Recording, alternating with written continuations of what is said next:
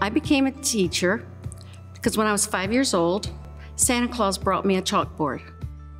And from that moment on, I began teaching. I taught my dolls, I taught my stuffed animals, and I taught every single day from that day forward.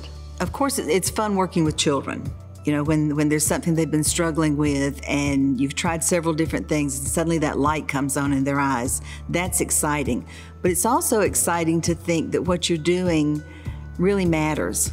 It impacts not only that child's life, but it's going to impact generations to come through what you're doing right now, helping them to prepare.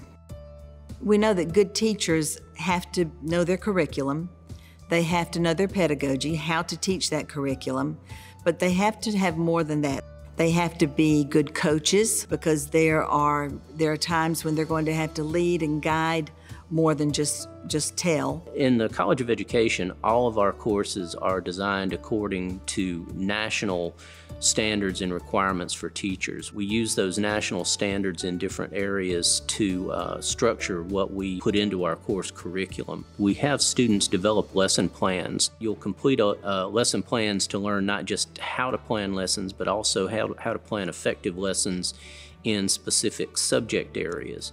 Our candidates who are in an online program are taking their classes online. They have the experience of being in a school when it comes time for their field experiences and their student teaching. Teaching is somewhat like swimming. You can sit on the side of the pool and we can tell you how to move your arms and how to move your legs, but that's not really swimming.